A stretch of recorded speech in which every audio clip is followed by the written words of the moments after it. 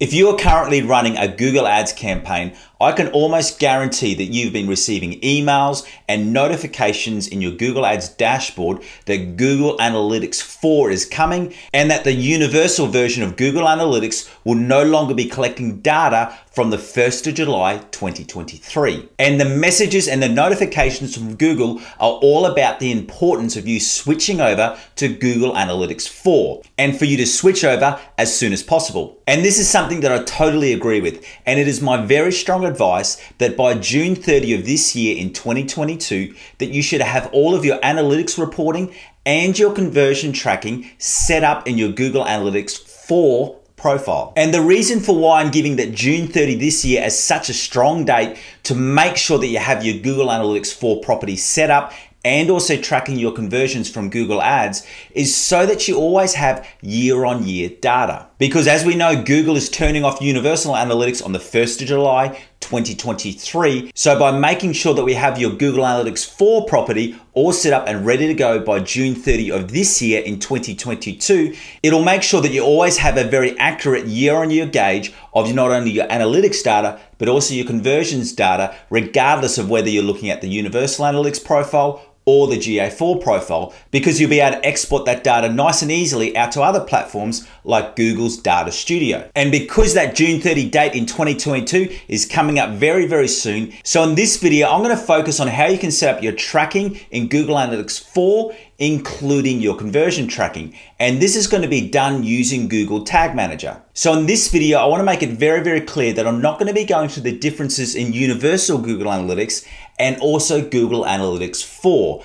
And the reason for that is because Google has made it clear that they are going to be adding in some extra features and some extra reporting options into Google Analytics 4. And when they have all been released, that is when I'll actually do a full video explaining the differences between these two platforms. However, having said that, I do just want to point out one major top level difference between the two platforms. When the universal version of Google Analytics was released, it was very much set about you being able to collect the website data and the conversion data from a user interacting on your one and only website. However, since Universal Analytics has been released, website behaviors have changed, and a lot of businesses now will also have not only a website, but also different mobile applications. And this is the core difference between Google Analytics 4, is that it allows you to seamlessly merge that data from your website and your mobile applications into one central place, being the Google Analytics reporting dashboard. So with all that said, let's get into today's teaching. And just in case we haven't met yet, my name is Aaron Young and I'm your 15,000 hour Google Ads Master. And I've been creating and optimizing profitable Google Ads campaigns all the way back since 2010. And right here is where I share all of the latest strategies which are working in Google Ads right now. So if you would like to keep up to date with those strategies and know exactly what is working in Google Ads so that you can use it to grow your own business or the businesses for your clients, why don't you give me a quick subscribe right now? Thank you so much. Let's get into that teaching. And two quick final notes. In this step-by-step tutorial, I will be jumping between some different tabs, being my Google Tag Manager and also my Google Analytics 4 profile. But don't worry if you do miss some of the steps, because if you stick around to the end of this video, I'll actually share a link with you where you can actually download my conversion setup guide using Google Analytics 4. And the second point that I want to make clear is that in this tutorial, I'll be actually setting up conversion actions in Google Analytics 4 using triggers which have already been set up in my Google Tag Manager profile. So if you haven't done this yet and you don't know how to complete these steps, what I will do is at the end of this video, I'll share a link with you so that you can go through and watch some further teaching, which takes you through the step-by-step process in how to use Google Tag Manager and also set up those conversion triggers so that you can let Google know which exact actions you want recorded as conversions on your website. So without any further ado, let's jump straight into that screen teaching. Okay, so we want to get started in our Google Analytics 4 profile, but also what we do want to make sure is that in another tab, you also have your Google Tag Manager profile open and ready to go. Now there's three core steps to this process. And the first thing we need to do is that we need to actually make sure that our Google Analytics 4 is actually tracking and working on our website. And then from there, we want to go through and set up the tags in Google Tag Manager, and then also set up those triggers and make sure they are working. And as I said in this example, because we've already got some existing triggers and tags set up in Google Tag Manager, we'll be using these existing triggers, which we know are already working, and just assigning them over to our Google Analytics 4 profile. So the first thing that we do need to do is that we need to set up a separate tag in Google Tag Manager so that we've got Google Analytics 4 tracking on our website. And the way that we do that is that we need to actually copy over our measurement ID. Now, if you haven't actually activated this and Google Analytics 4 isn't actually recording any data on your website, you will see a bar pop up here. Or the other option is you can go into the admin section, click on data streams, then click on the stream that you want, which is this one for us. And then from there, we want to copy this measurement ID in here. And then from there, we want to go over to our Google Tag Manager, go into tags. Now I've already got my Google Analytics 4 tags set up in Google Tag Manager, but if you don't, you just click on new, and then we can call it GA4. And then from there, you need to choose the tag configuration.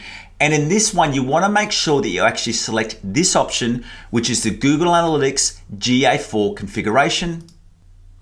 And then this is where we paste in our measurement ID. And then from there, when we go into triggering, we just select all pages and then press save. And then from there, you can actually see that our GA4 configuration is working in here. And now that we've got our Google Analytics 4 tag working in our Google Tag Manager, the next thing that we want to do is actually to set up a new tag so that we can set it up as a triggering action in our Google Analytics 4 profile. And to do this, what we then need to do is we need to select new tag. And this is where you can call it a name that you want to call it.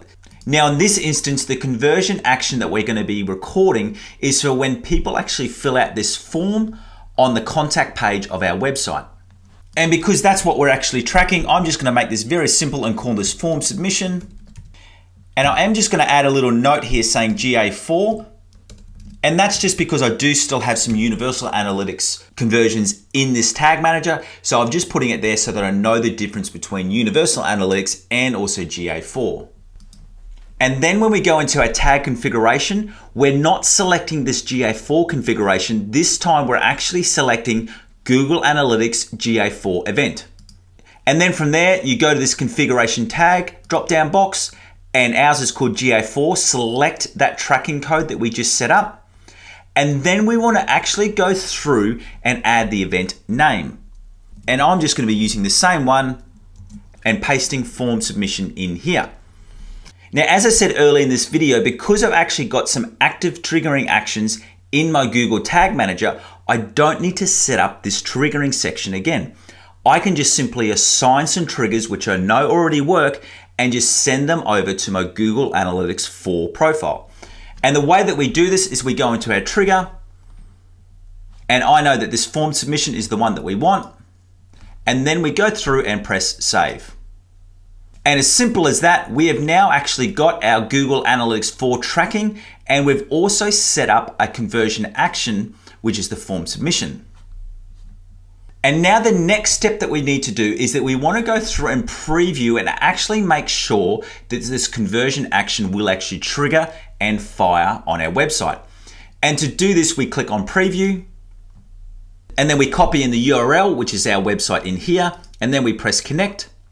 Now this will actually open up a new window, and what we want to make sure is we want to make sure we're seeing this tag assistant, and we want to making sure that this is actually connected. And then from there, we navigate through to the page where we want the conversion action to work, which is this one in here. And we can see that our tag assistant is still working. And then we want to do a test conversion action. So because in this instance, we actually want to test and make sure that this form is working when we submit the form. So we just need to do a test form submission. So I'm going to put my information in here. And then I always write something like conversion test. And I'll let them know conversion test, no reply needed. And then we actually need to go through and press send on this form. And then once that's been completed, go back into your tag manager. And this is where we can actually see which tags have actually been fired. So we can actually see on here that we've got our Google Analytics. So now that we know that our Google Analytics 4 profile is working on our website, and the other thing that you can see in here is that our form submission with our Google Analytics 4 profile has actually fired as well. So that lets us know that our conversion action is actually firing and triggering, and that we know that it's working. And then the next important step, which you need to make sure that you do not miss, is that you actually need to submit these changes on Google Tag Manager. Because if you don't press submit, it actually hasn't pushed over these new triggers that you've set up. It doesn't actually push them into your Google Analytics 4 profile. So if you don't press submit, you will actually not see these events and these conversion actions in your Google Analytics 4 property. So press submit. If you want to, you can actually make some changes here. So we might say Google Analytics 4 form submission. And if you want to as well, you can add in some extra changes, but I'm going to leave that blank. And then we press publish. And then that's done. We've actually set up Google Analytics 4 in our Google Tag Manager. We know it's working on our website. And then we've also set up our first conversion action, which is recording an action once someone has actually filled out that form on our website. Now, it's very important to note that even though that is actually done, that it's not finished yet. And we need to go back into our Google Analytics 4 property, and you want to go down into this section, which is the configure section. And you want to go into your current events. Now, what I need to make very, very clear is that when you actually set up those new events in Google Tag Manager, so you can see this form submission one here, that it does actually take up to 24 hours for this to be seen in your Google Analytics 4 profile. So this event here, this email click event, I set this up last week, but it actually took 24 hours before I actually saw this in the events section. So don't be worried if you go through and set it up in Google Tag Manager and you don't see it here in the events section, because it does take up to 24 hours for it to come into this view. And then once you see the events, what you will see is you will see that Google Analytics 4 has already got some things in there like clicks and first visits, page views and scrolls. But what we need to do is we need to make it very, very clear of which actions we actually want to be converted as conversions and which actions we only want them to remain as events. And the simple way that you do this is that once you actually do see your event that you've set up in Google Tag Manager in this event section, you just quickly use this toggle to either mark it as a conversion or to keep it as an event. And once we've marked it as a conversion, when you go down into conversions, you can actually see right in here that it's marked as a conversion. And then from there, all we need to do is go into our Google Ads profile, go into Tools and Settings, and then under Measurement, select Conversions.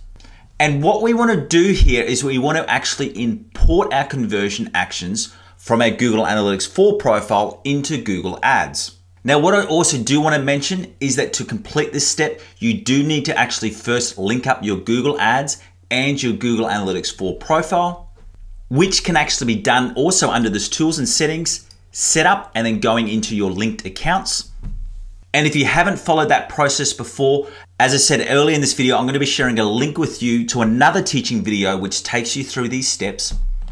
And once that's actually linked, you just go into New Conversion Action, and we want to import these conversions. We select Google Analytics 4, and then also make sure that we're selecting the web option, press continue, and then from there we can actually select the goal that we want to import. Now, the reason for why we're not seeing that conversion action which we just set up, which is that form submission, is because remember that we need to wait 24 hours before that conversion action becomes live. And once we're happy with that, we just press import and continue. And that's how you can easily set up conversion actions in your Google Analytics 4 profile using Google Tag Manager, and then taking it that step further and importing it into your Google Ads campaign. And if you missed any of those steps, or if you'd like to download my free conversion guide for Google Analytics 4, you can do that by following the link in the description below.